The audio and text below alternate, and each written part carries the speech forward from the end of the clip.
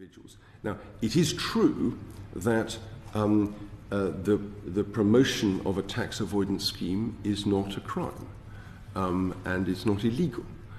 Promoters can be caught and potentially given notice and ultimately named and shamed and possibly fined.